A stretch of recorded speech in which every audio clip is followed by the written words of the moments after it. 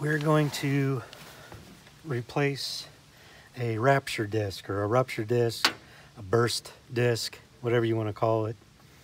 The other day I posted something online. This was in here. It came this way from Pressure Pro. This is an 8 gallon a minute hot water skid. And apparently the unloader, even though this one is only about a month and a half old, it's starting to stick. At least I think that was the problem. And it wasn't kicking into bypass when the guys were letting go of the trigger.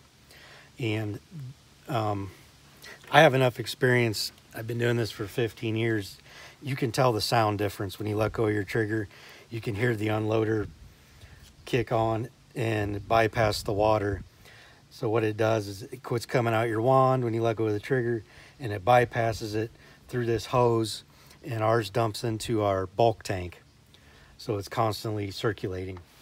But when this doesn't work properly, or isn't working properly, it doesn't bypass, and you let go of the trigger, you can hear it, but the guys, they weren't experienced enough to know, and they stayed out of the trigger long enough that pressure started to build up in the system, and actually heard a really loud pop, and then water started spraying out here.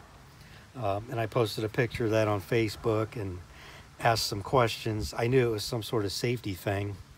I just didn't know what caused it, because like I said, I've just changed this unloader like a month and a half ago, but it was really hot that day.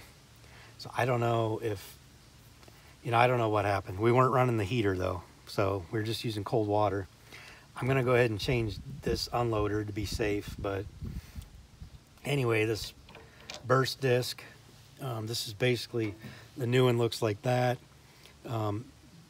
That material there pops or breaks at a certain PSI, like maybe 4,000 or 5,000 PSI, and releases the water and releases the pressure, keeps your pump from getting destroyed.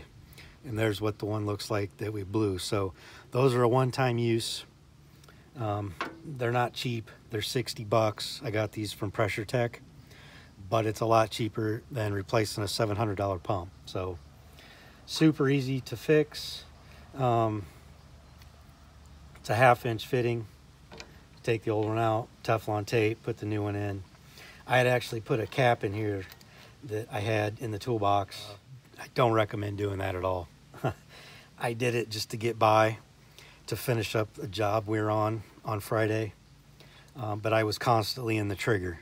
So I never released the trigger of the wand because I didn't want to destroy the pump. So I put that plug in there just to finish up the job, and then had one of the guys turn the machine off while I was still squeezing the trigger. So we got it shut down, and now it's Saturday, and I just ordered these yesterday and they're here already. So thanks, Bob from Pressure Tech.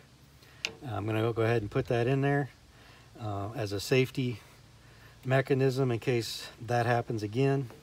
That'll pop and the water will come out, and it'll save from destroying the pump. So there you go.